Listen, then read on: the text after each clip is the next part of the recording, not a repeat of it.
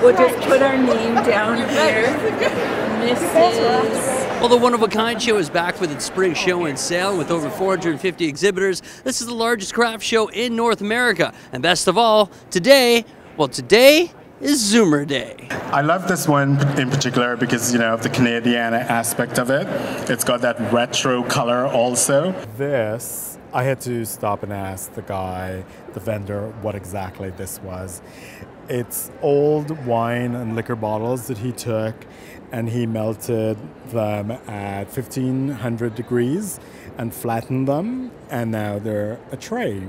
So you can use it as a cheese tray. I love this. I mean, the creepy crawly insects, they're thankfully behind a glass case. But what I loved about it was it's a great decor item, and not just for serious collectors. I thought, you know, this would be great, you know, for like a boy's room, a teenage boy's room.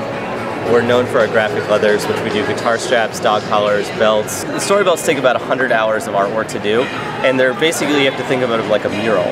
Like instead of like a singular rectangular image like on a t-shirt that would be like that big, they have to do like 5, 10 or whatever sections of that, and it just gets shrunk down. So it's almost like storyboarding. Yeah, exactly. If you're riding on the streets of Toronto on your bike, you want drivers to see you, and trust me, they're gonna see you if you've got this on your head.